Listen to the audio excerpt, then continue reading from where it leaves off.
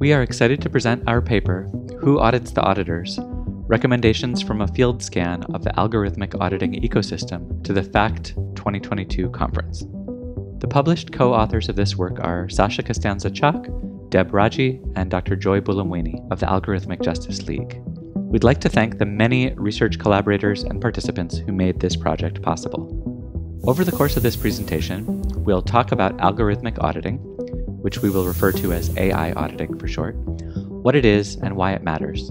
We'll share the methods we used to conduct the first comprehensive field scan of the AI auditing ecosystem, outline our key findings, including emerging best practices and common barriers for AI auditors, and we'll close with a set of policy recommendations to improve the quality and impact of AI auditing.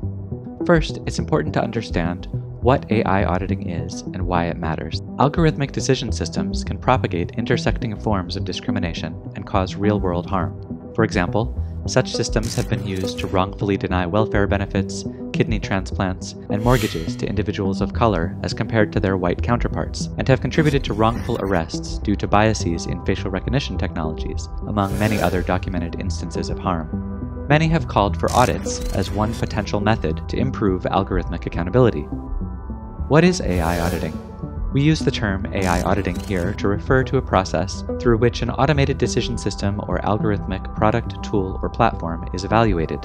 In theory, AI auditing can help identify whether systems meet expectations in areas such as regulatory compliance, transparency, bias and harm, energy use, labor practices, data consent, and more. However, without widely used standards, regulatory guidance, or shared understanding of audit practices, claims that an AI system has been audited are difficult to verify.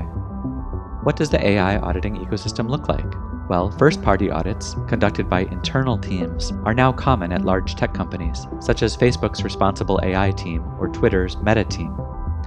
In theory, first-party auditors have high levels of access to the systems they assess and are well-positioned to ensure that problems they encounter are addressed.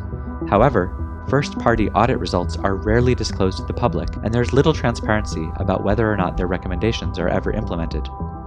Second-party audits, conducted by consultants such as O'Neill Risk Consulting and Algorithmic Auditing, or ORCA, or by teams within larger companies like Google, are also becoming more common. But there are concerns about whether these auditors are incentivized properly to promote accountability, as well as whether they can disclose their audit results. Third-party audits, conducted by fully independent entities with no obligation to the audit target, such as journalists like The Markup, advocates like Upturn, or public agencies like the FTC, may or may not have access to target systems. Third-party auditors often disclose findings, though, and they've already helped raise public awareness of algorithmic harms. How about auditing regulation?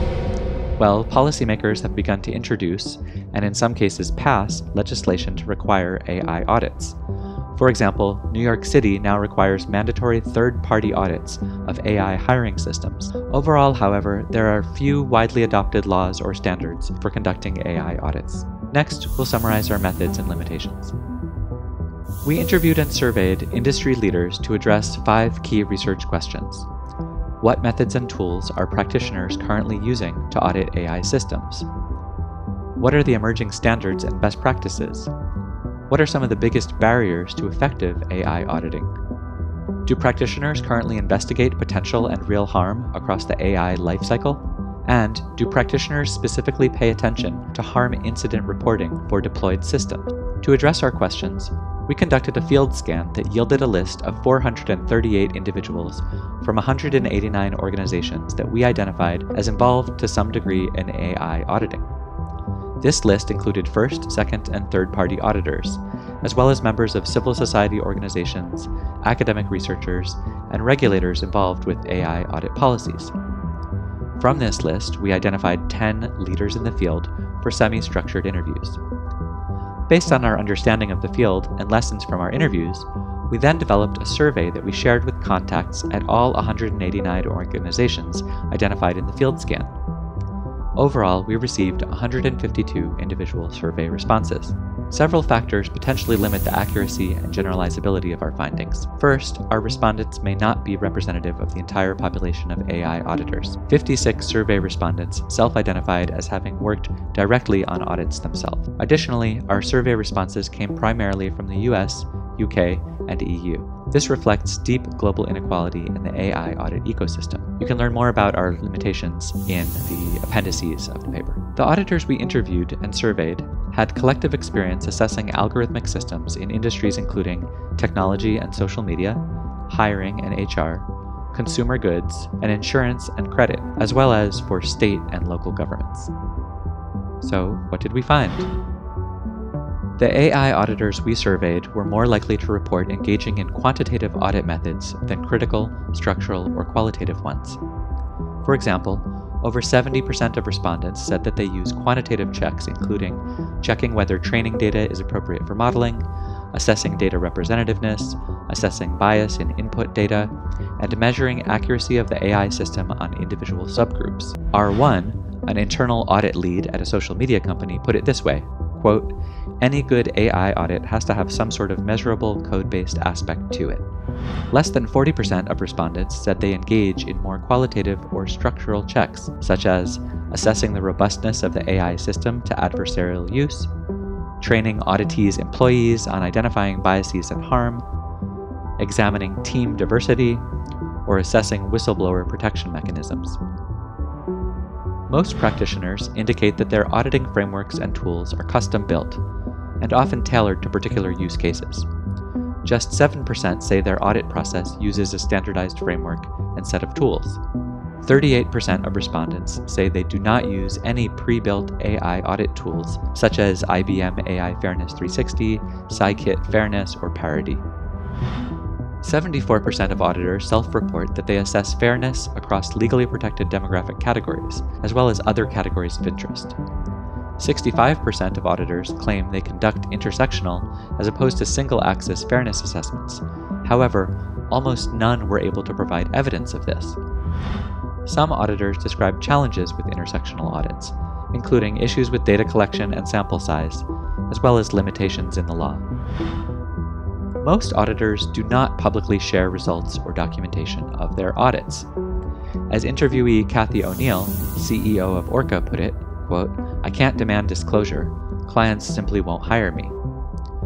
Of the 43 auditors we asked to share a link to their audit process, only 7 provided a link to any documentation, and only 4 linked to audit results.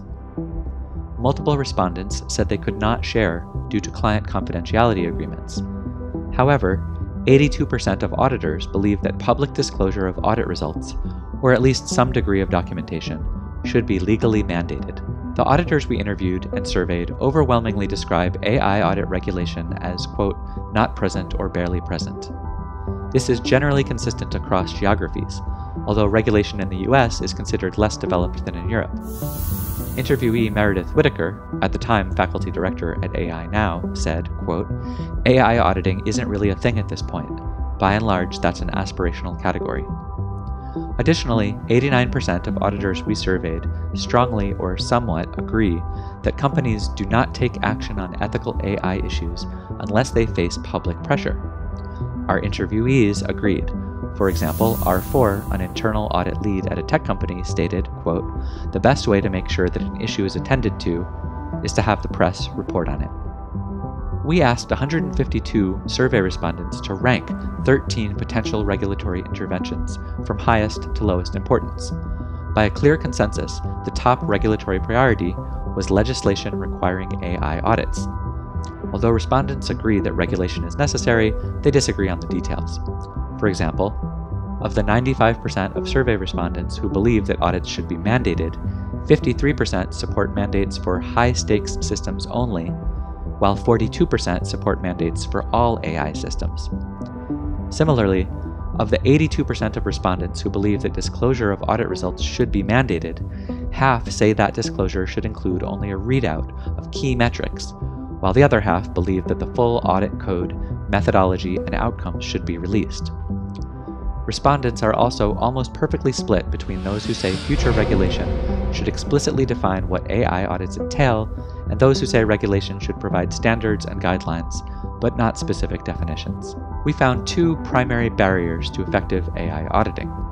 First, study participants identified an overall lack of auditee buy-in as one of the largest barriers, with several attributing the lack of buy-in to beliefs by auditees that performing audits could expose them to legal liability.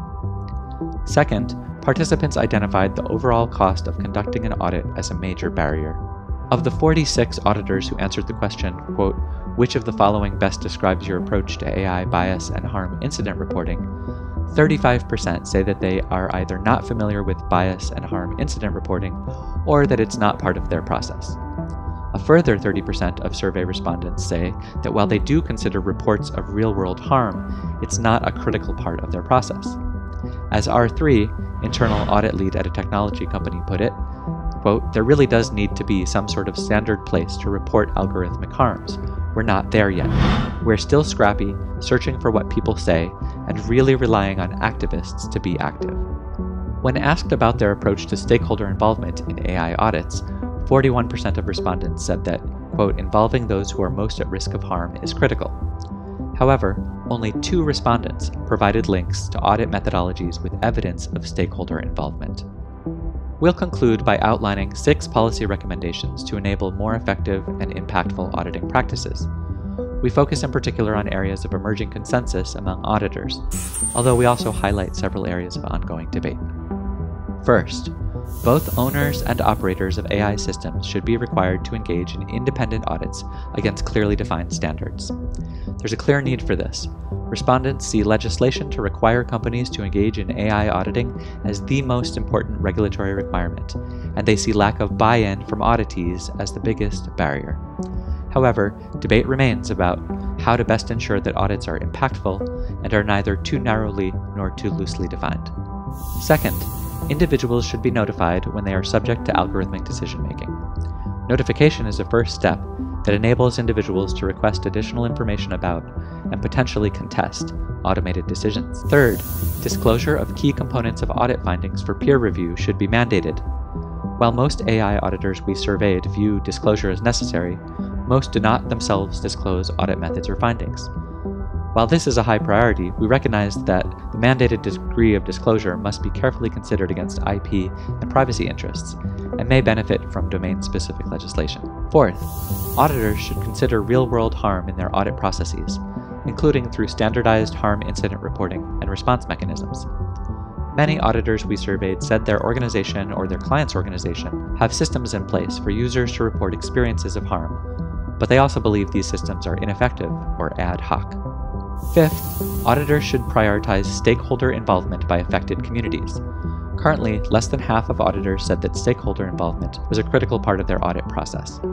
Stakeholder involvement can be expensive and challenging to execute, but solutions then can be informed by the existing field of participatory design and by the growing community of design justice practitioners. Sixth, there should be formalized evaluation processes and potentially accreditation of AI auditors. Of the auditors we surveyed, formal accreditation was not particularly popular. Many had concerns that accreditation would become a rubber stamp process that could lock out independent researchers, civil society organizations, investigative journalists, and community advocacy organizations. But simultaneously, some auditors expressed concerns that AI auditing is not rigorous enough. Accreditation of AI auditing could be organized by a professional organization, a public agency, and/or international or local standard-setting and accreditation bodies. Ultimately, we hope that emerging regulatory regimes will take our findings about the expressed desires of AI auditors into account, but most crucially, that the focus will be on the needs of the excoded, those individuals and communities that risk present and future harm from the use of algorithmic tools, products, and systems. Thank you. We invite you to read the full paper at auditors.ajl.org.